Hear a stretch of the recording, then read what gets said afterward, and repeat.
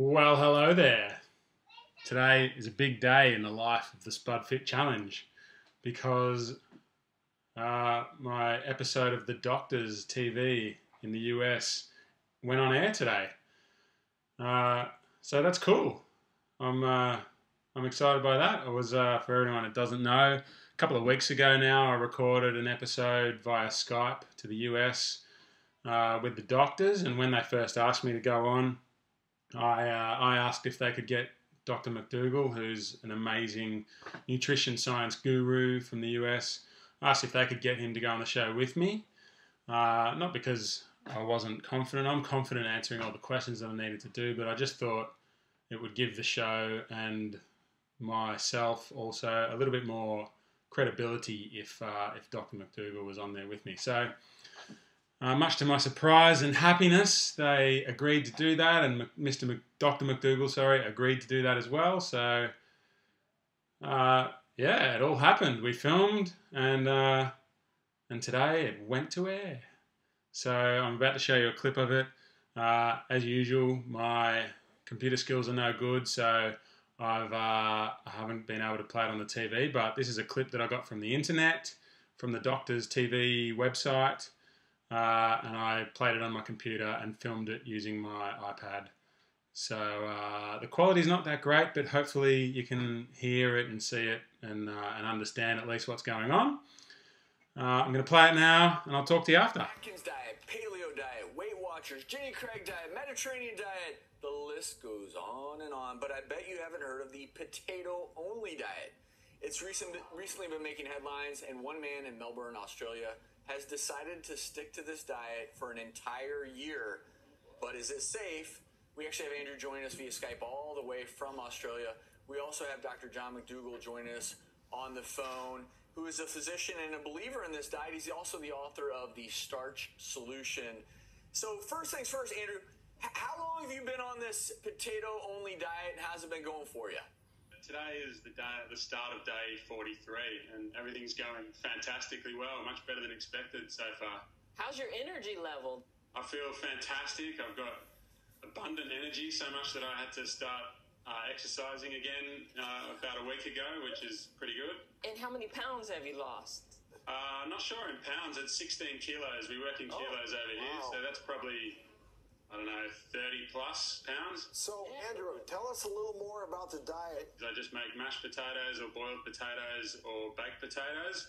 I make everything without oil and or anything fatty added at all. And I have minimal amount of herbs and spices and sauces like tomato and barbecue and chili sauce and things like that. But it's pretty boring, really, and I'm doing that on purpose. And I do want to bring into the conversation Dr. McDougall, because Dr. McDougall, when I think of potatoes, I do think of them as life-sustaining in some of these famines we've talked about. But you actually believe that this is a great thing to just eat potatoes, or is your perspective more so that if you go this route, you'll be just fine?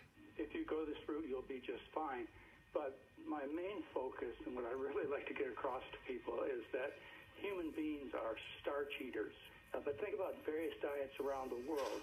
In the Far East, people that live on rice, or used to, 90% of their diet was rice. In Central America, the Aztecs and the Mayans were known as the people of the corn.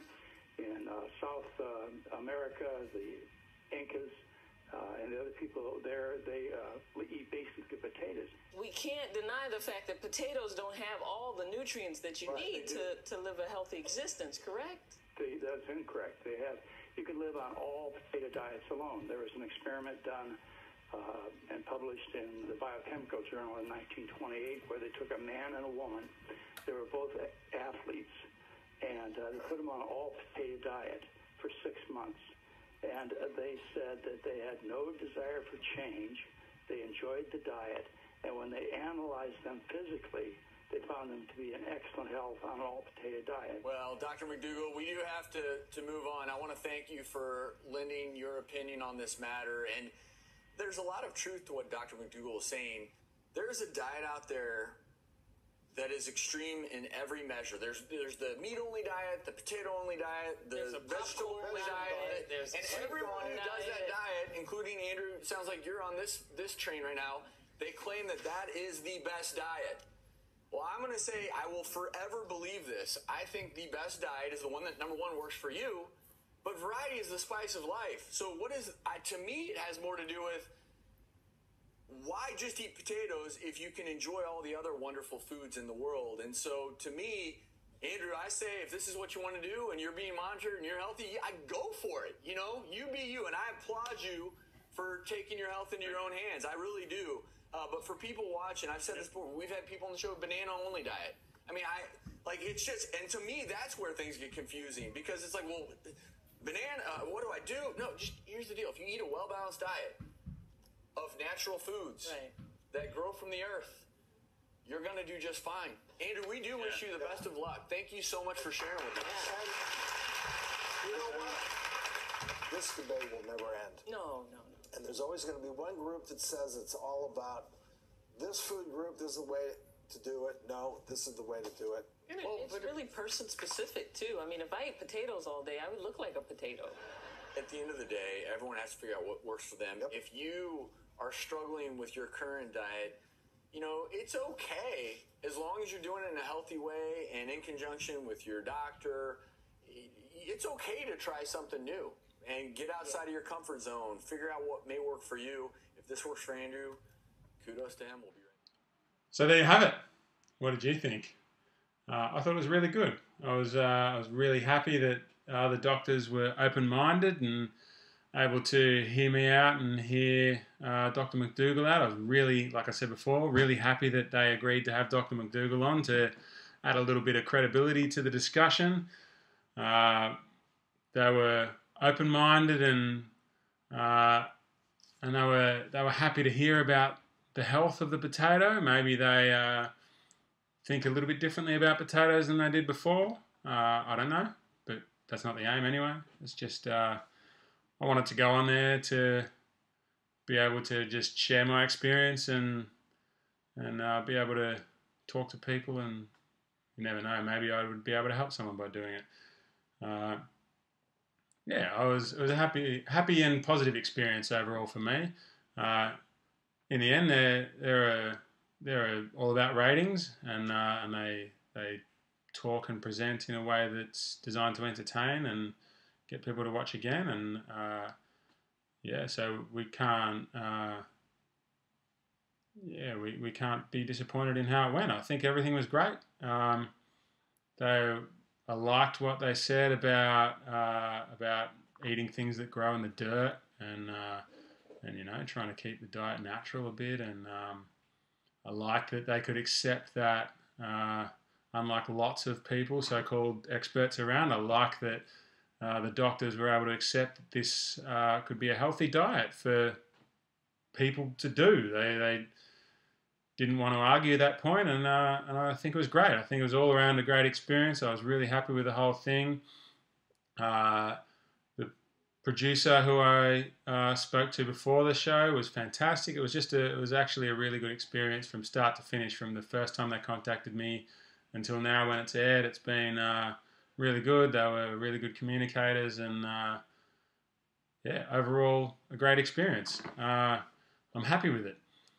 One thing I would like to add, though, is that I unfortunately didn't get time to, time constrictions on TV shows like that. They just can't fit everything in. There's no way around that. But one thing I would like to add was that the focus was mostly on weight loss, and if you've been following me at all, then you know that I'm happy that I'm losing weight. That's great. But the number one focus is on dealing with a food addiction. And trying to get on top of my issues around food. So if I was in control of the discussion, then I would have wanted to focus on the food addiction side of things more, but I wasn't. And anyway, I think it was a good discussion. It was a balanced discussion, and I think it went as well as I could have hoped for, or anyone could have hoped for. It was really good. And so thanks to the doctors for having me on, and hopefully we can do it again at the end of the year, assuming I get to the end of the year. So that's that. Spudfit on the doctors. Woohoo! Subscribe if you want. Post your comments and questions underneath if you want. Like my Facebook page and check out my new website, spudfit.com. Spudfit.com. Tomorrow's weigh-in day. If you want to know how much I weigh tomorrow, then watch me again tomorrow. Spud Fit. Spud Up, I mean. Not Spud Fit. Yeah, Spud Fit, but Spud Up. Woo!